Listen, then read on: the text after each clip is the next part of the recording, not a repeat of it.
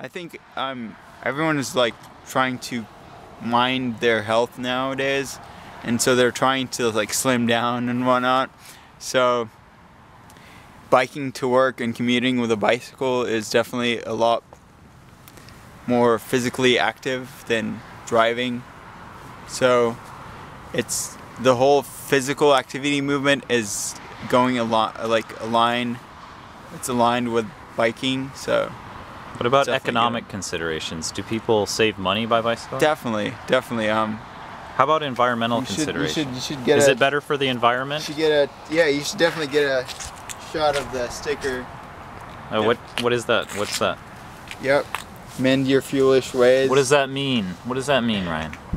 Well, I get a lot of miles per gallon on this thing. I mean, almost an infinite amount. I never have to refill this gas tank, so that saves me on gas money, which is definitely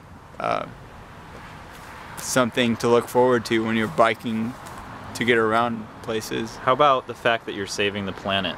That too. Does it make you feel good? Well, definitely. I mean, it's like a double-edged sword, but it's in a good way. Although, like it's not a bad sword. It's a good sword.